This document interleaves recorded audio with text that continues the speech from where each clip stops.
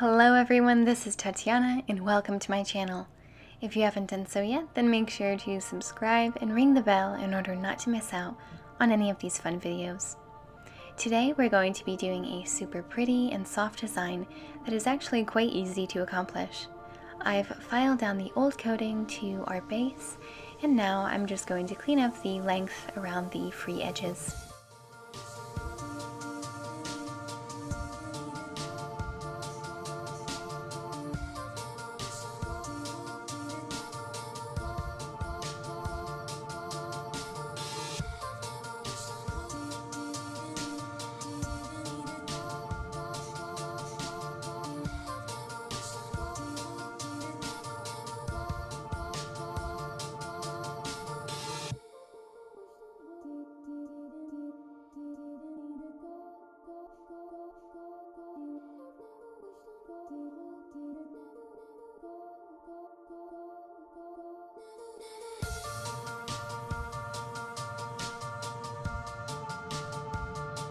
There was no lifting on these nails, so it wasn't difficult at all taking off the coating.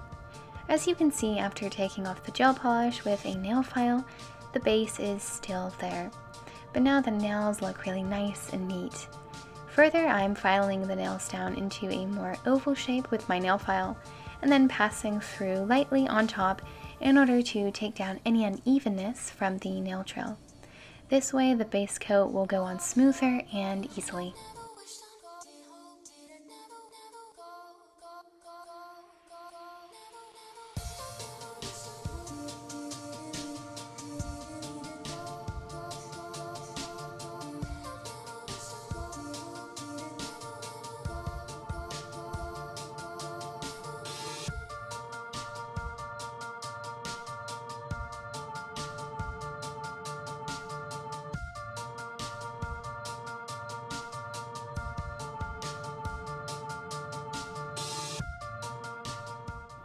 Here we're just pushing back the cuticle, and then with our diamond bit for our nail drill, we're cleaning up the corners. Even though we're working with the red bit, which is a finer tip, it still cleans up great. I've mentioned in my other videos before how much I like this bit.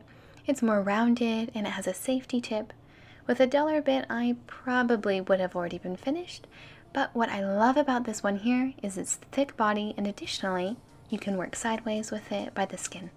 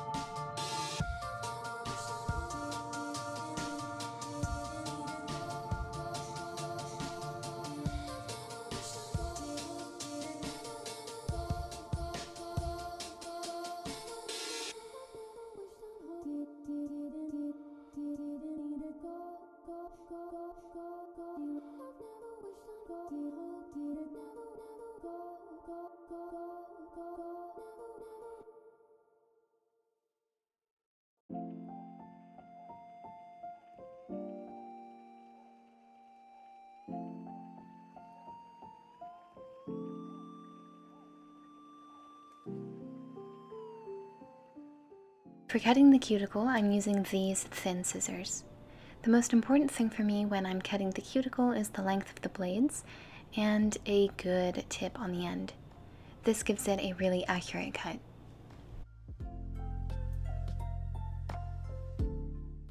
After having cleaned up from any dust and using a dehydrator, I'll be applying an acid-free primer.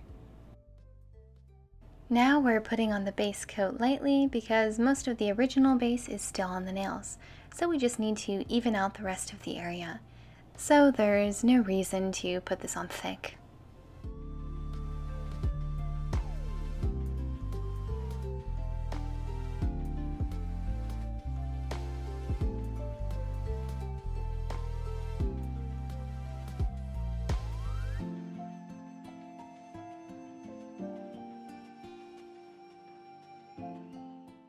Today I'll be using two different kinds of colors, this beige and a white. Each one will need 2 layers, although the beige, even with its thin brush, evened out nicely and didn't leave any streaks.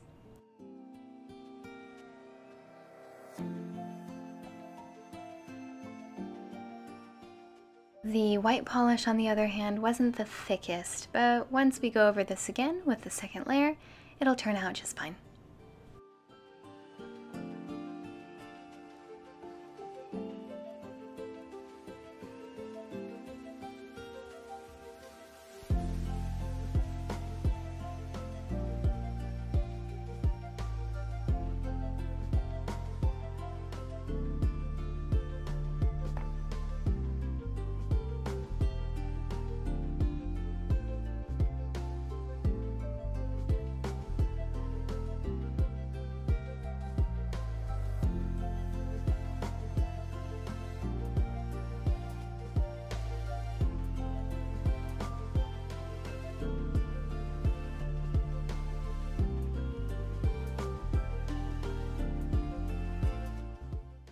For the mirror finish today, we'll be using a top coat without a sticky finish.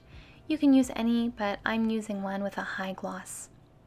After that, we're drying everything under the lamp at 48 watts for 40 seconds. On the dried finish, I'm using this beautiful glitter right here. The packaging called this color glass, but I think unicorn is a bit more suitable of a name. It's just so full of color. Sometimes when you're using an eyeshadow sponge, it'll leave some empty spots here and there, so make sure you really distribute the glitter, even in those tight to reach areas.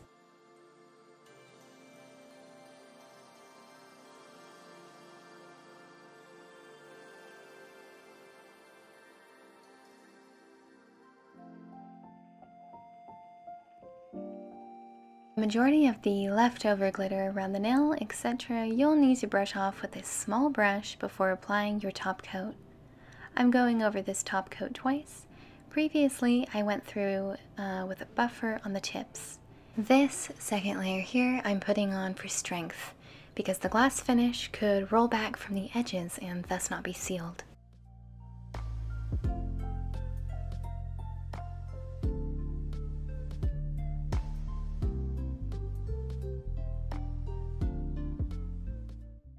On the white backing, I'm using a gel paste on top and drawing my design. This gel paste has lasted me so long. I mean, there's really no telling how much I've used this. Here, I'm just going to be drawing some dainty curved lines. You could also draw maybe some branches, or a monogram design on this kind of look would be really cute.